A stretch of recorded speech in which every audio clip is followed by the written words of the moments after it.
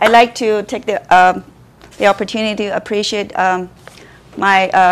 I feel privileged to be able to present. And just a little bit about myself. And I'm a Chinese freelance translator, and I work as a freelance interpreter at a court. And I have a passion for discover talents. And I believe as an entrepreneur, it's important that we discover our own talents. So it's only about 2 minutes. Okay. Yes.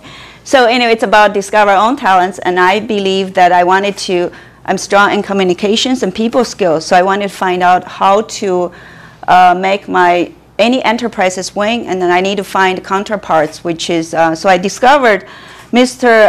Raj Prasad, and Raj Prasad basically had the idea about Chinese tourism. And the project is called Chinese Medical Tourism.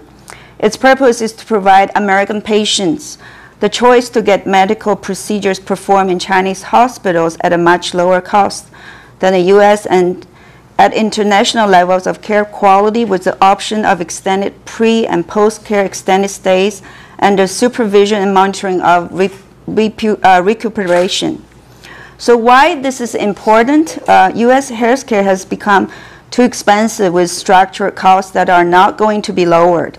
An option has to be available to American patients, Chinese patients, to have care in a relaxed environment that provide high-value care. It is also a drive for a Chinese hospital to improve their access to patients by providing high-value care.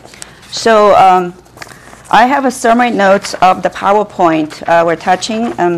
So basically, I don't know if judges are able to see okay, it's not here. But so I'm going to just briefly touch the PowerPoint. So our company is... Your time is I'm sorry. But later on, you are going to have another opportunity to ask questions, and they will ask you questions. So I hope that you can